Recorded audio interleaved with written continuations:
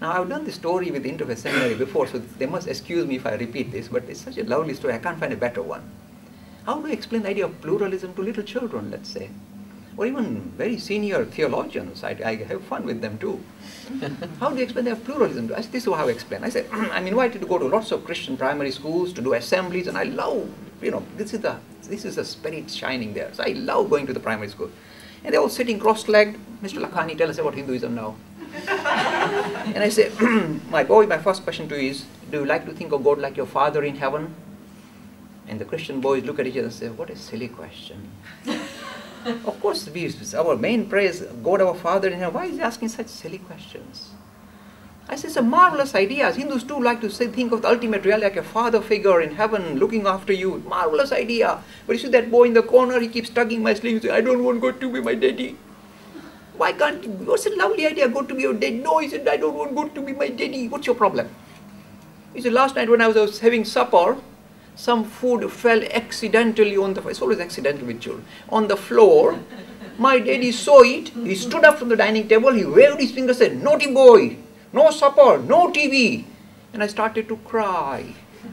And then my mommy walked into the room and she saw me crying. She came near and said, come here, my baby. And she gave me a hug. And then she gave me a jam donut.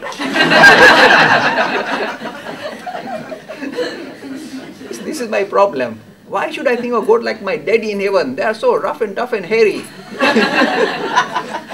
Why can't I think of God like mom in heaven? They are sweet and kind and cuddly and give you donuts. My boy, you like to think God like your mommy in heaven? Go for it. God is your mommy in heaven. This is called pluralism. Such a simple idea, present in simple language. As we are different, our temperaments are different, our cultural backgrounds are different. The way we relate to the idea of the ultimate reality will reflect that, will color it. It cannot be otherwise. To recognize this and see that this is the various ways we relate to the idea of the spirit, so be it. This is a marvelous, simple example. I use it in a theology. They go like this. How do I get, trip J up on this one? He seems to be getting it right here. Such a simple idea. We will relate to the idea of spirit in our own unique manner. So be it, because we are different, thankfully. Then there's another story I do, and I've used this again here, so please excuse me. How do you practice pluralism? And of course, you are going to practice it. This is again a lovely story I've used many a times. Again, storytelling is a narrative, is a very powerful tool to present subtle ideas. That's what I'm doing. There are two boys playing football, best of friends. While they are kicking the ball around, one says, you know what, my mom is best in the world. It's standard for boys to make claims like that. The other will say, what, your mom is best in the world? Nonsense. My mom is the best in the world, she cooks the best food. Mommy, boys, food, there's a primitive link there. So, your mommy cooks the best food? You brought those homemade cakes last week, they were like rocks, you can break a window with them. Your mom is cooking rubbish. You tell any boy of any age that his mom is cooking is rubbish. This is the beginning of World War III.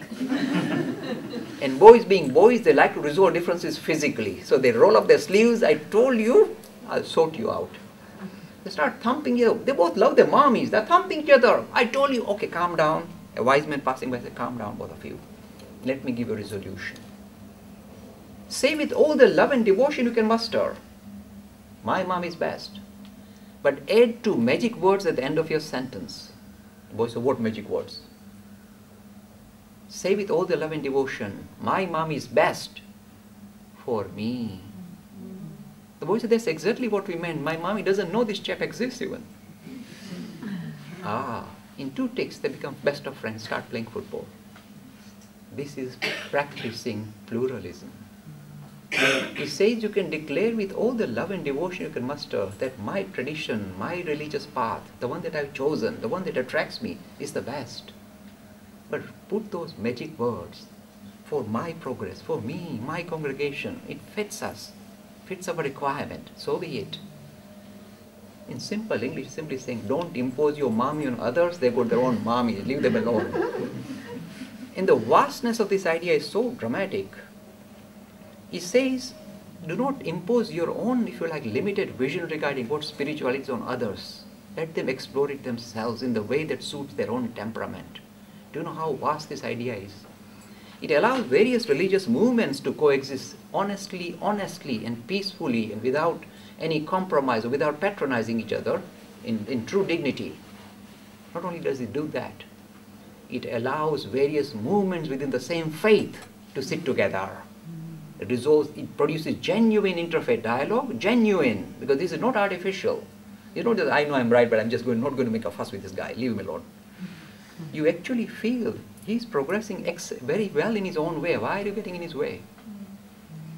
And it also resolves this very difficult issue of intra-faith dialogue. Because now, suppose you are Anglican, you got the Catholic, they say we like all these ceremonials, the Anglicans, we don't like it. So be it. This is your way, this is my way. Mine is not better than yours. Mine suits my temperament. Yours suits your temperament. Go for it, my friend. This is the power of pluralism. Intra-faith dialogue is also correctly addressed. There's a marvelous example I use, and I'm sure you will be able to use it in your own work. You see the power of this particular thinking. Sometimes they say, Mr. Lakhani, how can you be sure about pluralism? Because, maybe, we are talking different things altogether and you are imposing this on us. And I have these theologians challenging me. And the term they use is called relativism. Means you are just anything goes. That's what you're promoting. I say, I'm not promoting anything goes at all.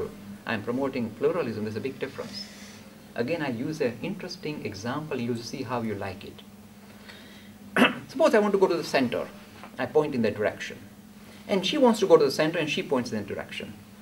And we try and compare our prescription to go to the center. I say I have to go north. She said, no, west.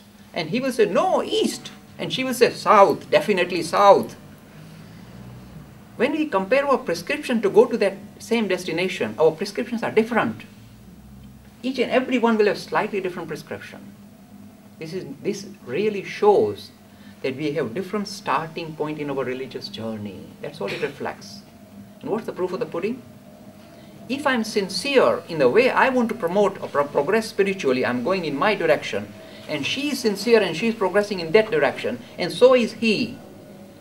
As we progress to our own destination using our own prescription, not his prescription, my own prescription, as we progress, do you know what happens?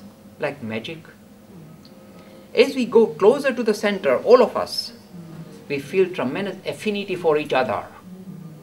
Even though we are using different prescription, we don't feel oh dear, if I start following her prescription, I'll hit the wall. I must carry on my way. And yet, as we move towards the, if you like, our destination, we are serious about our own progress. Forget about others. We want to progress. We feel natural affinity with people from other faiths. Also, because we seem to get closer to the center, we feel closer to each other as well. Even though using different directions. And if we move away from the center, so we make a big hoo-ah, I'm the best, and this is it. I'm moving away from the center. I feel at loggerheads with people of other religion as well as people of my own religion. So the idea is rather the fight about which is the best prescription, follow your prescription to its destination. That's the whole idea of pluralism.